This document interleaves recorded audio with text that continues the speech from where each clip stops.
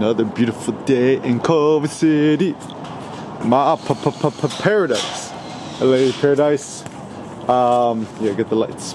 So, pretend like you're autistic or Asperger's or whatever, right? It's like somebody talking to you in a conversation, the second they bore you, just walk away, and they'll be like, "Where you going? I was talking to you," and they just like pretend like you're autistic. Yo, my bad, I have Asperger's. I'm autistic. I don't know how to follow your social norms, right? And so the reason why, I mean, it's a bad strategy, but also effective. Even Elon Musk, when he was on SNL, right? He's like, I'm the first person that like admits that they're autistic, or is autistic, or admits that they're autistic, or Asperger's, or whatever with Asperger's, right? Even like the notion of quote Asperger's, I think it's, I don't think it's quote real, or it's not a critical thought, because everyone has different degrees of social skills, right?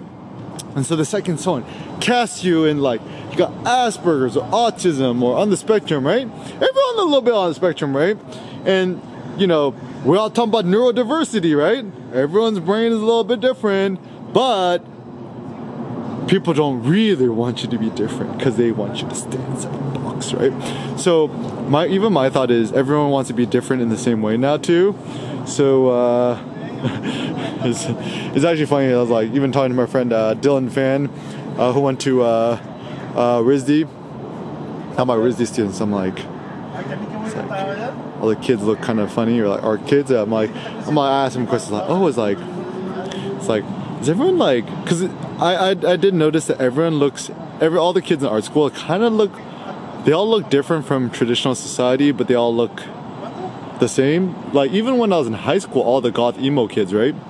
Why do they all hush up on a hot topic and looking the same, right? Like why do they all paint their nails black and wear black hoodies? Like why can't you be a goth, at least back in high school, and be wearing like a rainbow shirt? Or you know, why can't you be a goth and emo, but you know, have short-cut hair, or you know, a six-pack or whatever, right? And even like people who are into like heavy rock and metal, right? Like why does everyone need like black denim chains, a mohawk and stuff like that? So I think everyone who tries to dress a certain way to become part of a subculture, it's a signal that kind of like a merchandising of a certain sub community, right? So like for example, let's say you're into hip hop, right? Like why do you gotta wear a pair of Jordans or Forces or Yeezys? Why don't you just be like EK and just wear some Vibram 5-finger shoes, right? So yeah, I think yeah, all these trends are bad. I mean, my personal suggestion and my personal hope is like, and also another thing is like, why is it that everyone who likes to go to Joshua Tree or do hiking, nature says, like, why does everyone have to drive a Subaru or some sort of SUV off-roading vehicle thing? I'm like, just take your Toyota Prius. It's all good, right? Like, also the secret that a lot of people don't want you to know is, truth be told, like 99% of these trails, 99.9%, almost like 100% of these trails can all be accessible via a standard sedan, like even a Ford Fusion. Even Cindy, me and Sen were borrowing Cindy's mom's Ford Fusion, which I helped them get back in the day when I did the Fiesta movement. And the Ford Fusion is a great car for hiking, traveling, road tripping, going anywheres. There's like literally no place we didn't need to go that needed an all-wheel drive car. And also, even if you need an all-wheel drive car or go off-roading, it's just like not a pleasant experience. Like super bumpy, makes the car sick, not fun, right? And so my general thought about like this kind of off-roading, you know, kind of lifestyle, whatever's, is essentially the like, yeah, just people trying to make a profit, which is fine, but yeah. So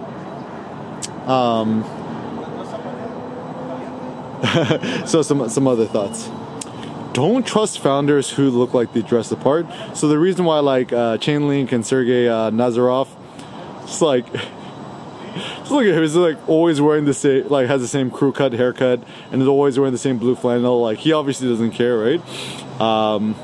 rather than the guy who tries to dress like, what would a quote like hotshot crypto whiz supposed to look like? What, super slick hair, driving a Lambo, gold watch, black suit?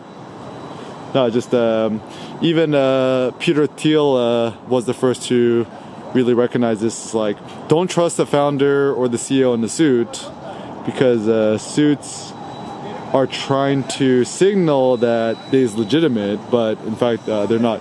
Like, even if you go to a fancy party, right? Don't be hoodwinked. The person who's dressed to the teens is probably the least successful person there, because they're trying to wear clothing that signals how successful they is. But in fact, the real, successful rich person there is probably the one just wearing like flip-flops. Like, if you could show up to like a fancy ass party just wearing flip-flops and like a Billabong hoodie, you're probably the richest, most successful there. So or the person who looks homeless is probably the low-key billionaire. So yeah, don't be hoodwinked by appearances, and just follow your gut.